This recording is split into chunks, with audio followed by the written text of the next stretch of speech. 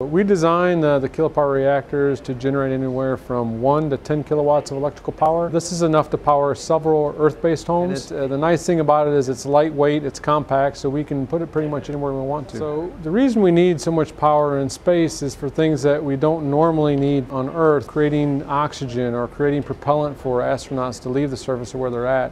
So there's several other factors that come into play when we're putting humans on the surface of another planet for survival that you just need extra power for. So the next steps for Kilopower are going to be getting it into flight. Whether we put it into space or whether we put it on another surface of another planet, we really need to take that next step into flight development. We want to make sure that the reactor worked the way we had modeled it. There's physical models and there's analytical models. Our analytical models told us that the reactor would perform a certain way when we put different loads on it, or different power loads on it.